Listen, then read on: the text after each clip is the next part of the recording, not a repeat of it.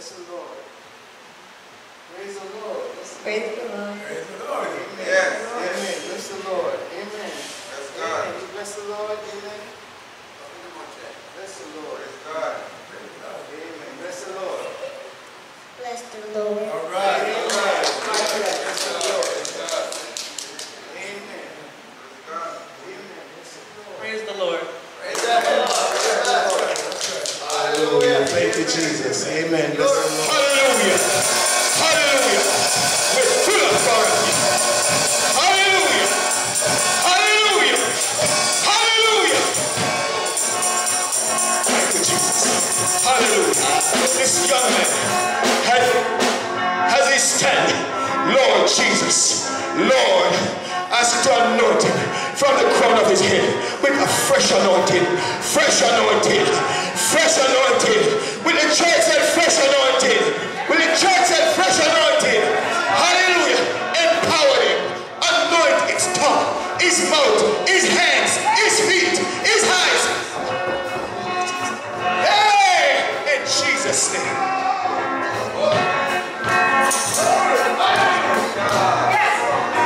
Thank you, Lord. Thank you, Lord. Praise the Lord.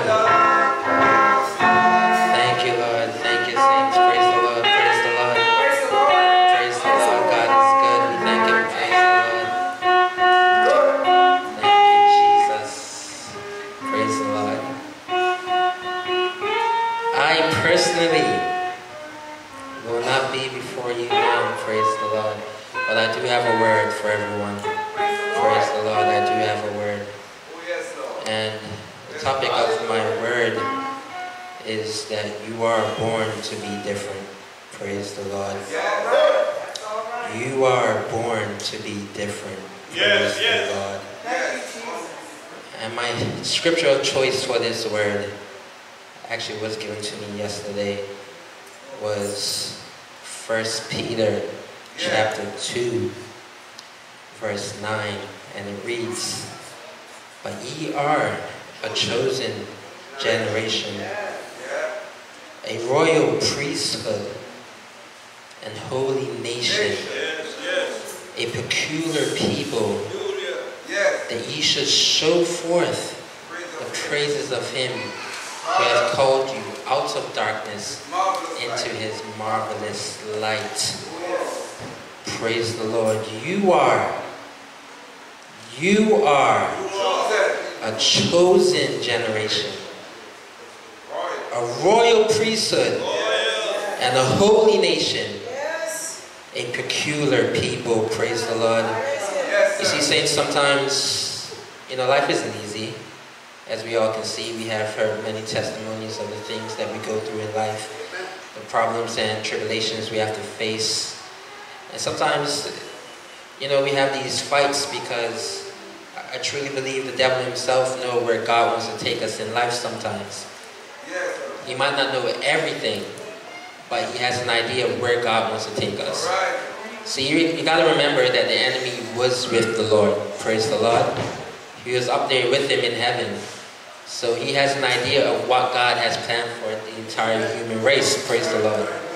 He knows he wants to take us to higher places, higher heights in him, to reign with him. Praise the Lord. But as you can see, the fight that we get, and the reason we get this fight, is because we are born to be different. In this world, praise the Lord, a world full of darkness. We have come into this world to be a light for this world, to lead so many others unto God. And to prove this to you, praise the Lord, I'm just going to turn my Bible to 1 Samuel chapter 16, praise the Lord. Praise the Lord. And the man that I chose to talk about is King David, as we already know about his story, praise the Lord. Now 1 Samuel chapter 16 speaks on how Samuel was he was sent by God to go anoint David, praise the Lord. This was before his time of becoming king, because the time has not yet come.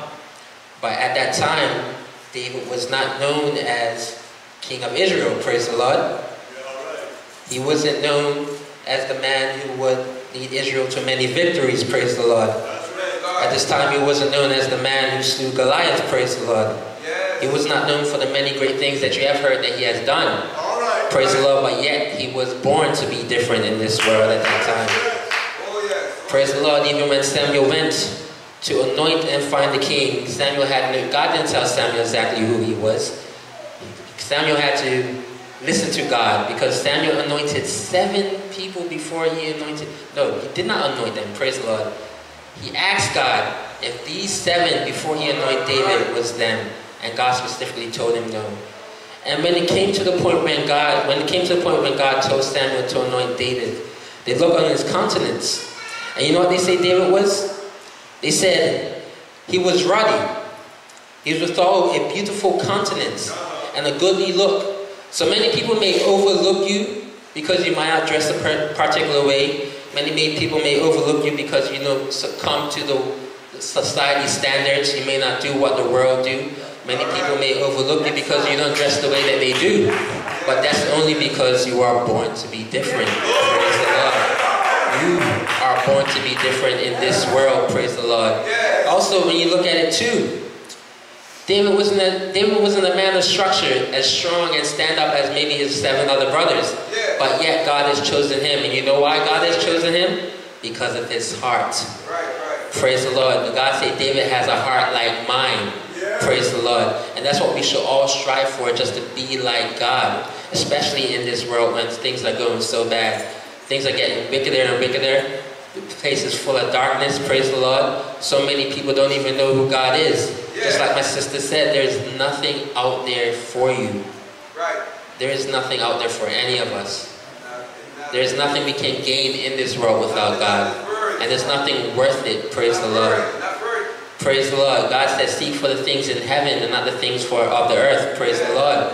We should seek for the things that are above. Praise the Lord. There's nothing out there for us. There's nothing to attain without God. What is the purpose if you don't have God? What does it lead you?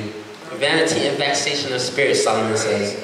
That's all it is. You can gain the riches of this world. You can gain many things that might look pleasing to the eye.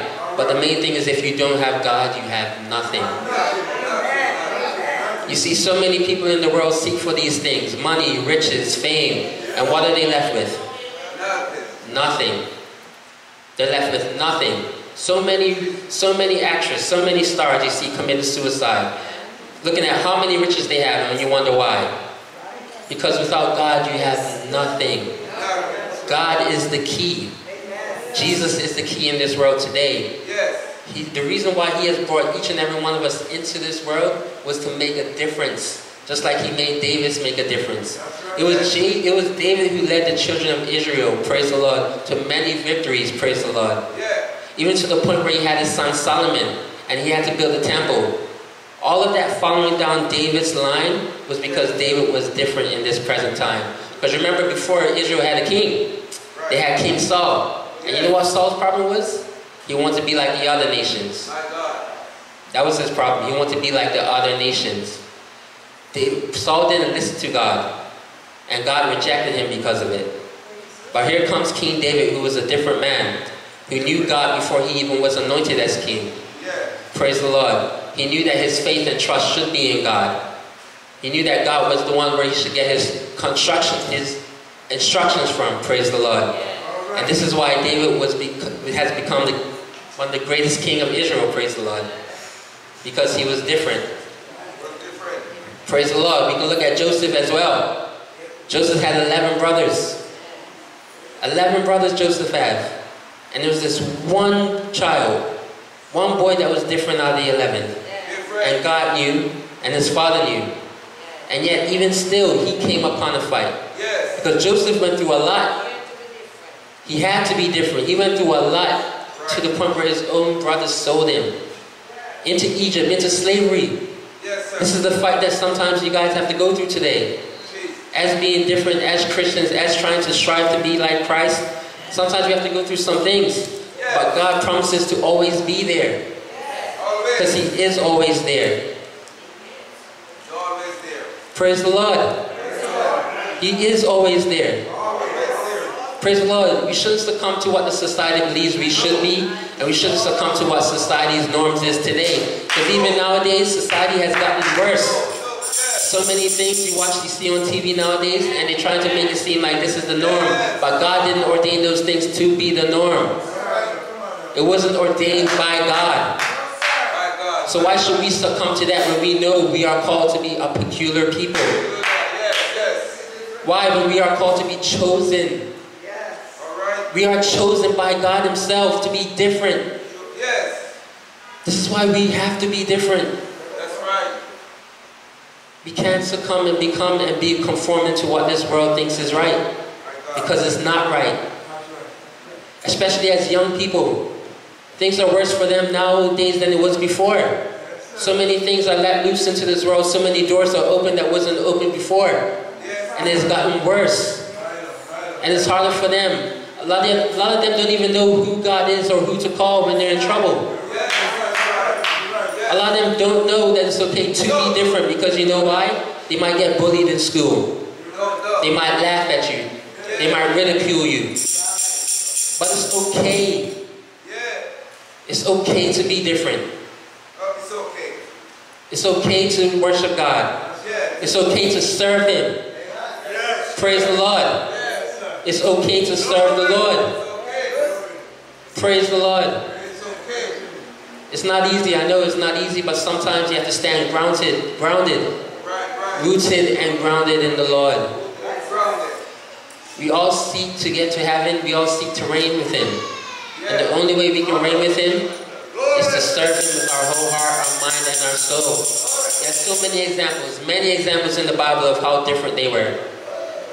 I can go through, I have a list of names that can tell you how different we were. I can give you Jeremiah. I can give you Isaiah. I can give you so many names, even Esther. So many of them were born to be different, and so are we. Yes, sir. Praise the Lord. So are we. So don't look at the fight that you go through. Don't look at the trials and tribulations, because you know no matter what, God will carry you through. And He's there with you. Praise the Lord.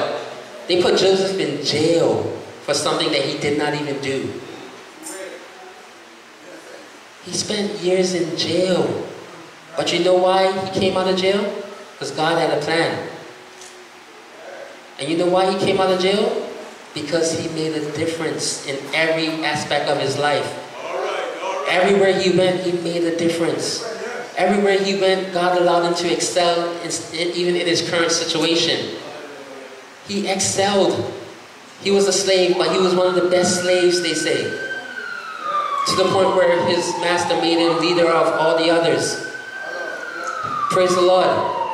He went into jail, but many of them knew Jesus as an interpreter of dreams. He interpreted many dreams, and that's how he got remembered to bring him out of jail. Even all the way up to the second in command of Egypt, God has brought him. Just because he was different. Praise the Lord, saints. Just because we was different. And God has called all of us to be different. Yes, sir. Especially the young people. Especially in this present time. Yes. We have to be different. All right, all right. God is good. We have to be. There's nothing out there. We have to be. Hallelujah. All the time. What is there to accomplish without God? What is there to achieve without God? Nothing. What is life without God? It's nothing. We rely on God so much in every aspect of our life, even to wake up in the morning. Yes. As we always said, so many people didn't see today, but God has blessed us to see another day. Yes. What a blessing. And every new day that you see, it's another day to get it right with the Lord. Another day. Every new day you see, it's another day to start again. Another day. Every new day you see is a blessing. Yes, sir. Praise the Lord. So choose God today. Choose to be different. Yes. Choose not to be like this world. Don't succumb to peer pressure. Don't succumb to what your friends say. Don't succumb to what TV says. Don't succumb to what they say on the news. What society say, even what the president says. Listen to God. Listen to God. Listen to God. Listen to God. You want to know what God says? It's right here in the Word. He tells you exactly how He wants you to be. Yes. How He wants you to walk. Everything you need is in here in the Word. How you should act. Right. Every situation you might come against, He tells you, this is how you should be. Yes. And even to go even further, He tells you, nevertheless, I am here. Here. He even says, I pray for thee. Jesus. Praise the Lord, it's okay. That's You don't right. have to be like everyone else. No, sir. Don't have to. Even if everyone else is following, be the one who doesn't. Jesus. Praise the Lord. If you want to excel at life, if you want to reach where God has, if you want to reach where God has for you, if you want to achieve everything that God has for you, to get anything that God has for you, be different. That's right. Praise the Lord. Glory. We are born to be different. Praise the Lord.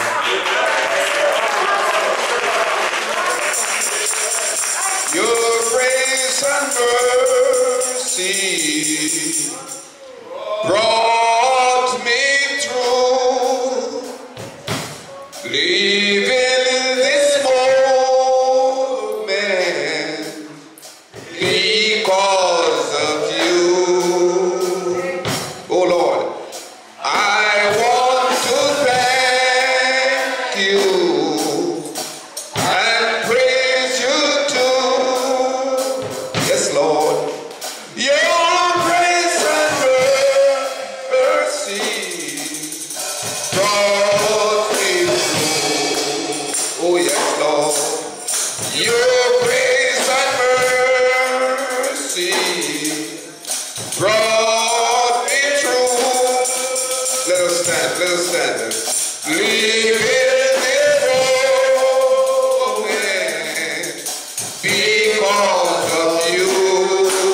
Yes, Lord. I want to thank. Let us pray for somebody. Let us pray for somebody. Come on. Praise you. Come on down. Let's pray for somebody. Oh, yes. Your grace and mercy brought me through. No matter how we tired sometime in the morning, we still get up and go to work. We still get up. True. And we go early too. True. And the service start 11 o'clock. And some just walk in 1 o'clock. You tell me that if your work and the job is start 8 o'clock, and you're going to walk in at 10 o'clock, you still don't have a job. True. Let us be frank. Let us be realistic. You know you're supposed to go and work 8 o'clock. And every morning you get up, it's 10 o'clock you're going there. One of these days when you go there, somebody else in the job. True. Because their job has to be done. And you're not there to do it.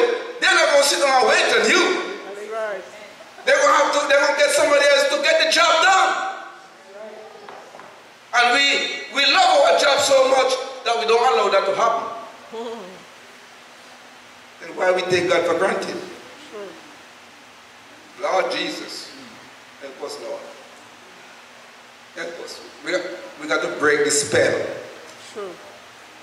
We got to break the spell. Yes, yes, yes. You know it's Sunday morning. Good God, my Lord. So why you going to sit up all night, 12 o'clock Saturday? But you going to get to church. All right. Sometimes we sit up 12 o'clock and it's not important why we sit up. It's just to please the flesh. Then when Sunday morning comes, we can't get up. Because tired. Saints, let me help. You don't have to do it, but it may help. If you don't have to go to bed late, don't go to bed late. That's right. True. If you don't have to go to bed late, don't go to bed late. Hallelujah. Especially if you're a working person. You don't have to go late, don't go late. Glory. If you can't help it, that's different. But don't go late. Get your rest. Get your rest. Yes. Your rest will help you. Trust me. Good rest will also bring down your blood pressure. Check it. If you get good rest, it helps to bring down your blood pressure. That's right, that's right.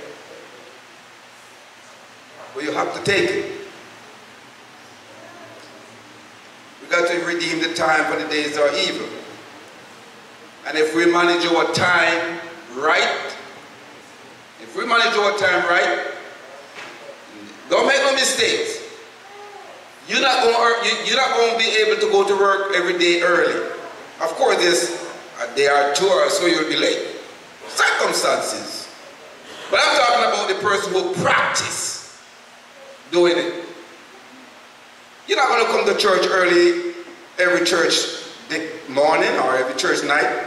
There are conditions that don't allow us to come on time. Condition. There are good conditions that don't allow us to come. But I'm just talking about the one that we practice and can do better and don't do it. We have to break the spell. Got to break the spell. The brother preached and he said, be different. Make a difference. Right? We have to make a difference. Have to make a difference.